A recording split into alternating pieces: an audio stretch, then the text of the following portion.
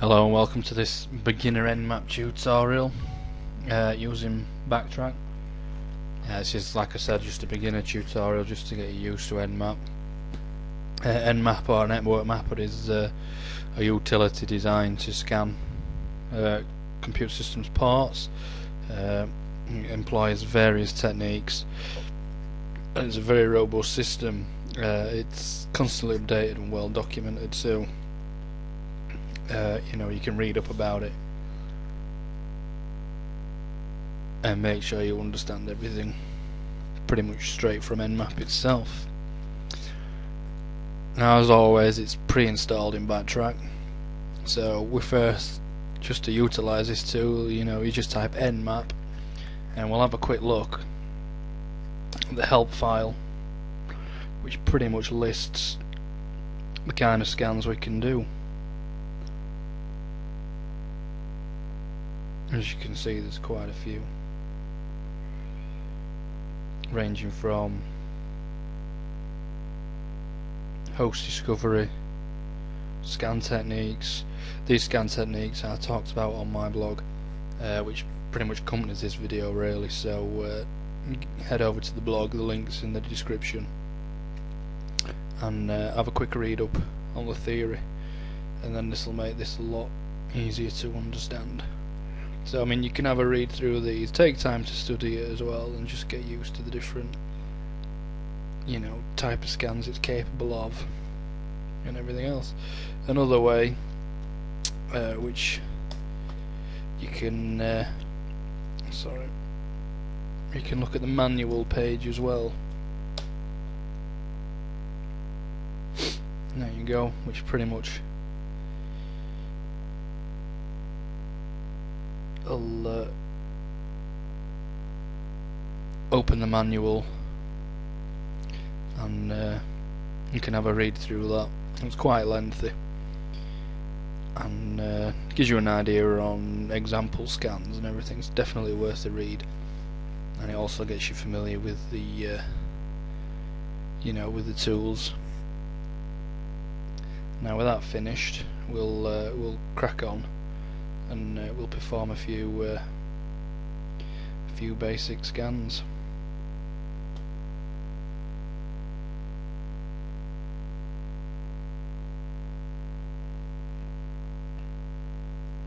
Alright, so I've opened up an empty shell here. So what we're just going to do is we're just going to let Nmap do the work. We're just going to punch in Nmap and the IP address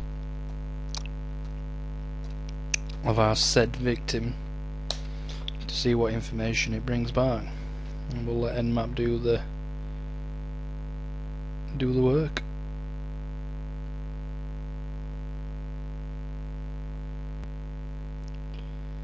As you can see, Nmap there is returned as results. It's telling us 995 ports closed, and it's telling us the port state and the service of the ports that are open, which you can quite clearly see: 135, 139, 445, 514 and 912. These are all open. 514 is filtered. It tells you the service it's running as well. Now, Nmap doesn't scan all the ports, but you can actually scan the full range, 65,536 ports. Now, I'm not going to actually do that because I'm running Backtrack in a virtual station, and it'll take forever. But I'm just going to type out how you would go about doing this. So, use the P switch, and then obviously from 1 to 65535, and then your victim.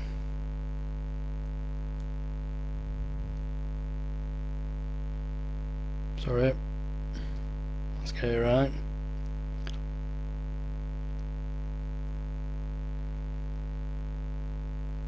Just like so, and you'd hit return, it'd scan all them ports for you.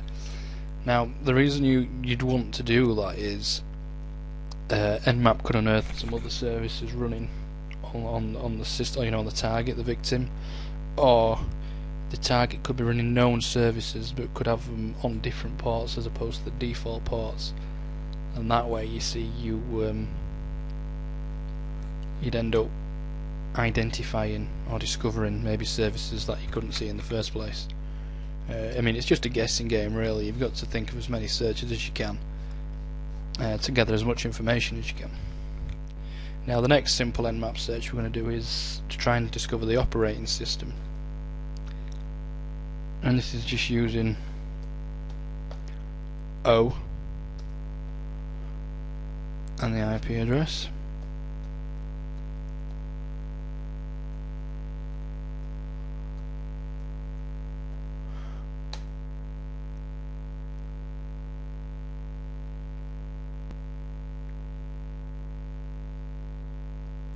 As you can see, that didn't work as I expected it to.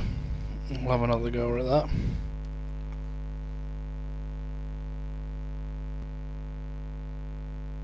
Right, we'll have another go at that.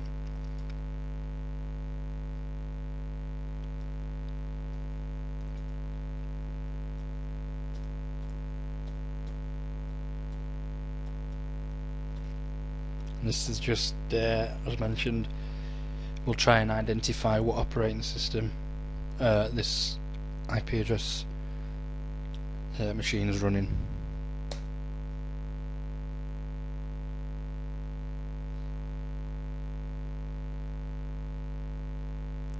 And we'll let Nmap do its work. As you can see, that's finished running its general guess. It's come back with Apple Mac OS X 10.5 at 90%, which is completely wrong, but sometimes you might get them results. Another way we can try and guess the operating system is by using the OS fingerprint, which is a -A option. This sometimes gives a few more reliable results, so let's see what that gives us. This is a great thing, you know. You've got to give plenty of searches to get the right information, and sometimes you don't get the right information, so you know, you've got to keep searching and ruling different parts out. So we'll fire that off and see what that gives us back.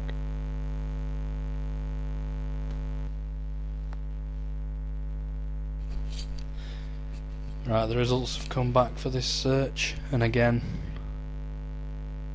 it's not done a great deal really. I mean, as you can see anyway from the ports it's found, Microsoft Windows XP, Microsoft DS pretty much gives it away. But if we scroll down a little bit,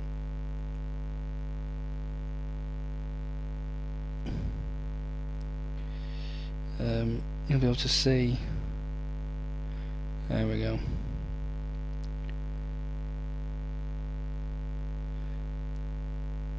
so it's done. It's found the NetBIOS name, NetBIOS user, MAC address, operating system Windows XP, which is correct, it's XP Service Pack 3. Workgroup Anonymous, which is correct, and it's done a quick trace route on the IP address as well. Now this can take quite a while, but it does give you some good clues sometimes. Now we'll just go on to a few other basic scans quickly, because this video is getting quite long now. What we're going to do is just a quick protocol scan, and obviously this just identifies protocols on, you know, on the victim's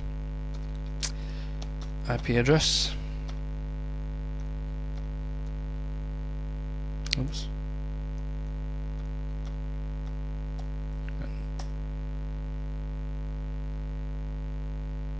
And there we go, we can see we've got ICMP, TCP, UDP and GRE. You know, this can give different results. This is pretty much basically standard for a Windows system, but if you were doing a search on a router, maybe it'd be different because they use different protocols. That can help in the identification process, obviously, when you're trying to identify what kind of IP address belongs to which kind of service and system. We'll just do a quick connect scan. Basically, this does exactly what it does. It connects to the IP address.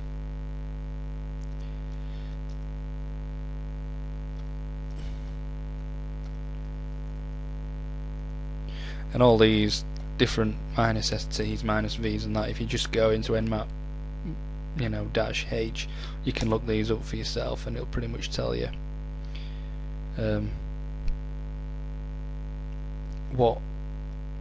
what kind of scan it's doing, and if you read the theory as well, that'll give you a good indication of how it's doing it, which is very important. As you see, that scan gives us the same as just the normal discovery scan. It's just a different way of doing it, and it gives us the same results. Oops, I'm going to go again, pressing the wrong buttons. Let's try that again. There we go.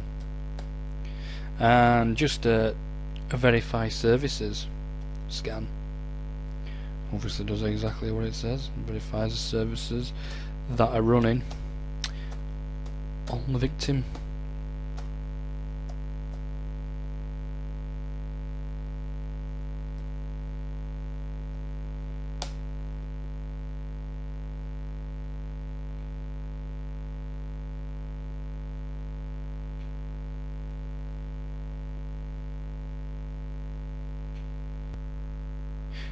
And then we can see now that's finished. It shows us obviously this version that's running on the services, so as you can see there, RPC, XP, and the VMware authentication daemon running on 9.1.2. So that gives you the services, so you can use that and obviously check out some exploits for these for these service versions and test them out.